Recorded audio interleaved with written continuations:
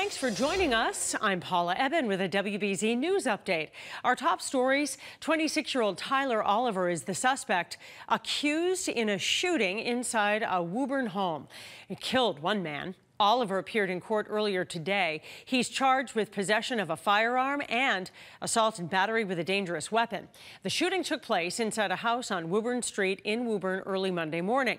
Police found two men shot. One died at the scene. The other person, Oliver, was taken to the hospital to be treated for his injuries. Investigators are still searching for a motive in the shooting. A 15-year-old suspect is being held on bail this afternoon after a stabbing inside the Cape Cod Mall. A 17-year-old victim is expected to survive after being seriously hurt. Barnstable police say the teen was stabbed several times in his upper torso yesterday. He was airlifted to the hospital with serious but non-life-threatening injuries. Police believe the stabbing happened after an argument. The teen suspect was taken into custody after the incident. He's now being held on $5,000 cash bail pending his arraignment. And we're told the victim is expected to make a full recovery. No charges for the cheerleading coaches accused of misconduct in Worcester. We told you about this story at Abby Kelly Foster Charter School, which has suspended its cheerleading program and placed the coaches on leave. It's still unclear exactly what the allegations were, but police now say they are not criminal and will not face charges. The school, though, is still investigating. Let's get a check of the forecast now with meteorologist Lexi O'Connor. February's made a big comeback. It certainly has. Temperatures about 20 degrees cooler this afternoon than yesterday afternoon. We're topping out just in the upper 30s and low 40s for this afternoon. We had some rain and snow showers earlier this morning. We get a little break through the afternoon and then some more rain and some snow showers mix in through this evening, and our weather pattern is looking active and colder looking ahead.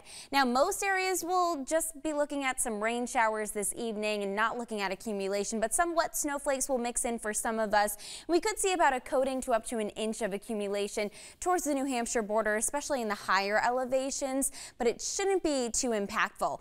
This round moves through tonight, and then we'll get a break tomorrow before our next storm system moves in tomorrow night and through Thursday. And this is looking like it could bring a messy mix of snow changing over to sleet and freezing rain into Thursday morning. So could have some icy travel for Thursday morning, but we are looking at then some cooler temperatures returning for the end of the week. So definitely feeling more like winter out there. Highs today in the upper 30s and low 40s.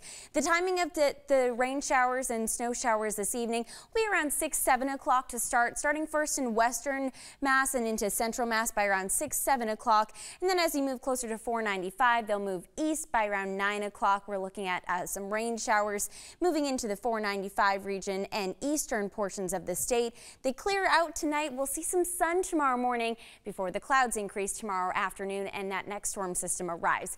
The snow and any wintry mix should hold off until after the evening commute. This is at 7 o'clock tomorrow, and then we will see that snow likely starting to have snow for most areas and then changing over to some sleet and freezing rain as we head overnight and into Thursday. So this will be the next big thing that we are tracking. It looks like a wintry mix of snow, ice, and rain, likely starting as snow for many Wednesday late evening and then changing over to a lot of sleet and then rain for especially southern areas. Temperatures then drop for Friday. We'll see falling temperatures through the day. Highs on Saturday will just be in the 20s with overnight lows Friday night into Saturday morning dropping down into the single digits.